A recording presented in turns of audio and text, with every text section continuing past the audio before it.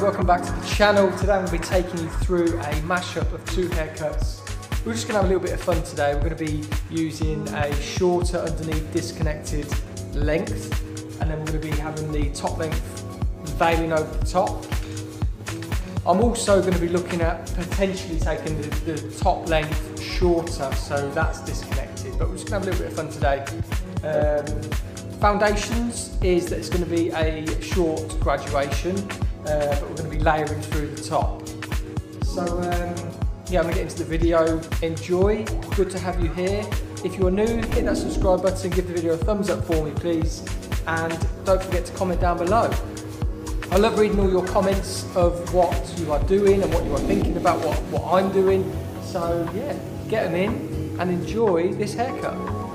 So straight into the sectioning. It's from recession to just below the crown. That middle section is from the temporal to a reference point between the occipital bone and just below the crown. We are then going to be looking at putting in a slither section all the way around the perimeter of that head shape, of that sectioning pattern. Reason for this is it will give us perfect symmetry if we get it bang on and the same length all the way around, and that's something you should check, or you can measure with your comb. But we just work all the way around the head to make sure we've got a little sliver section, and a sliver section is half of a normal section, and this basically is our guide for the rest of the haircut. So you'll be able to see how I use this throughout this video.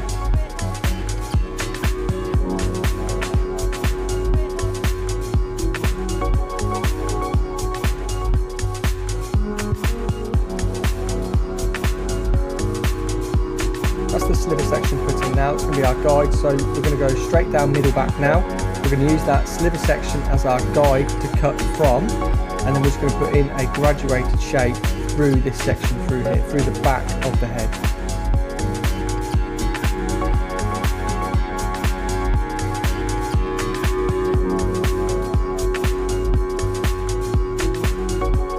Sections are moving sections and moving guides, so the guide that I just put in just there, it will be moving around the head, so that will go to meet our new section.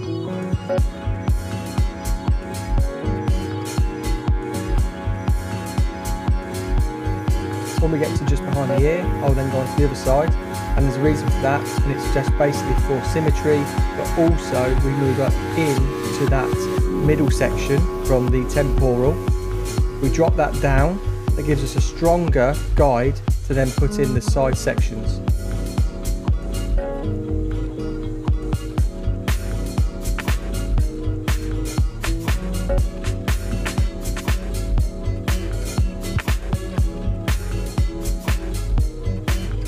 We're going to repeat exactly the same on the right hand side.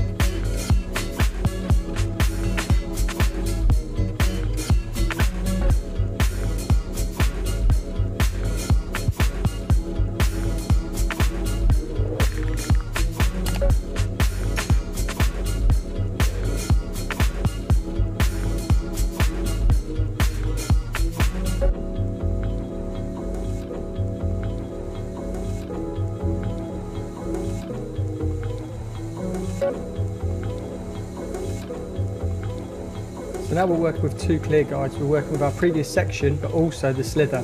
So the slither, because that is the same length all the way around, we know that our sections and our lengths are going to be perfect.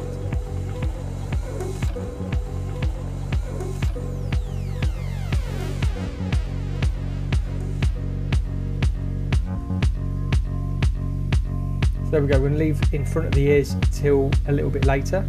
We now move up into that section there and we put it in half. And what this is going to be is we will drag it down to the slither.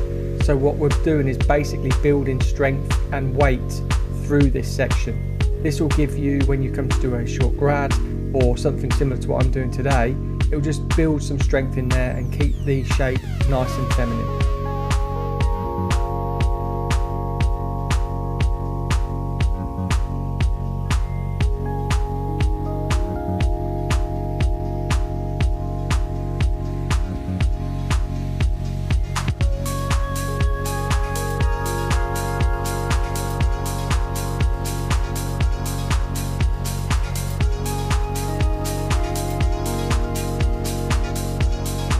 repeating on this side, just dragging down. This is just going to build up the weight.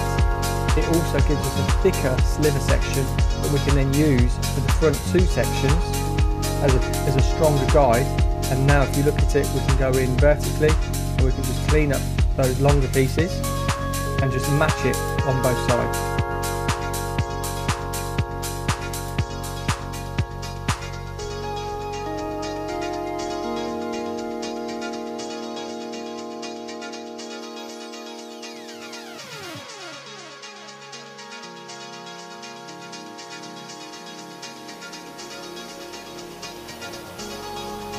So now that's done, we're just going to drop the remainder of those sections down, and we're going to drag them down again, create weight and bulk building up, and also more of a spherical shape, which is why we're dragging it down. And this is what gives us the strength and holds the bob up once you come to the finished result.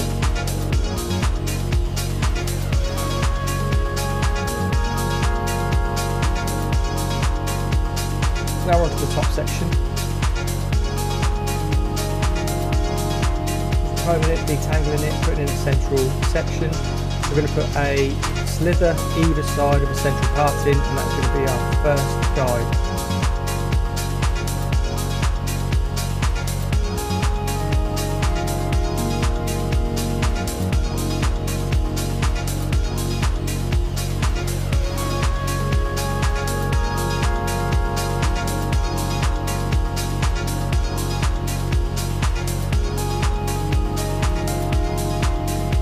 Checking out the way to make sure I don't pull up any hair that I don't want to cut just yet, and I'm just putting in a guide.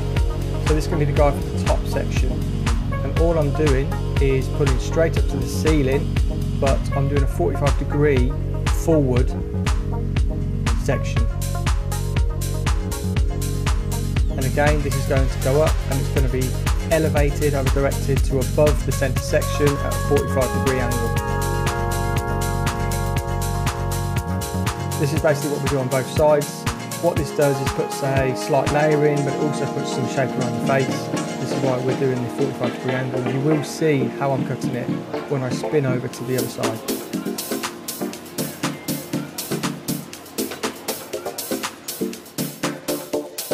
And then when it comes to blow drying, we're just going to blow dry it off, wrap dry it, and then we will refine. So there's some tidying up of the length to do, and that's something I'll do freehand once it's dry.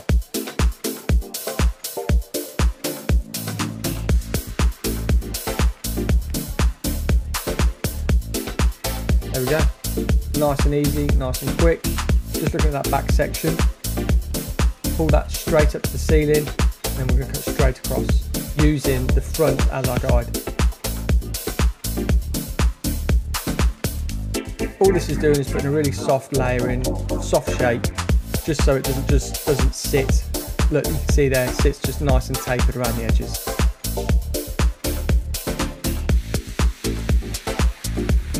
And then with that guide we put at the front, around about the nose, you can see that shape around the face.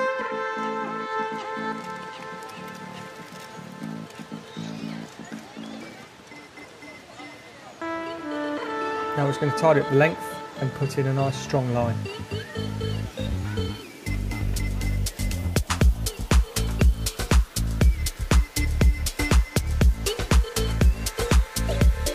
Just using that jawline as my guide, putting in that shape.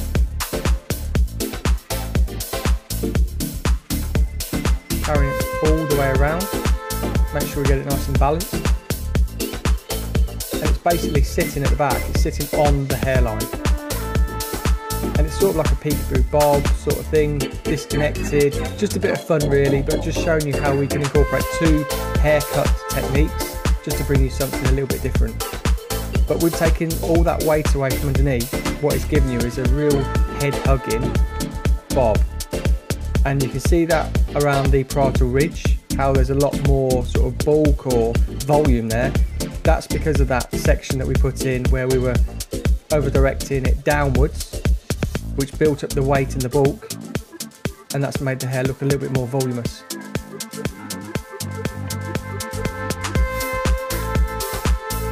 And that is it. that's the finished haircut. You'll see that I did colour it. I popped some purple just around the perimeter just to give it a little bit something a bit different. But yeah, nice and simple haircut. Disconnected bob, one length bob. You can see the disconnection there when I lift it up and shake it about. And then you'll see the purple finished result very soon. If you enjoyed the video, let me know in the comments down below. If you want to see anything similar to this, disconnected in any way, let me know in the comments. And before you go, give the video a thumbs up, hit the subscribe button, and I will see you on the next video.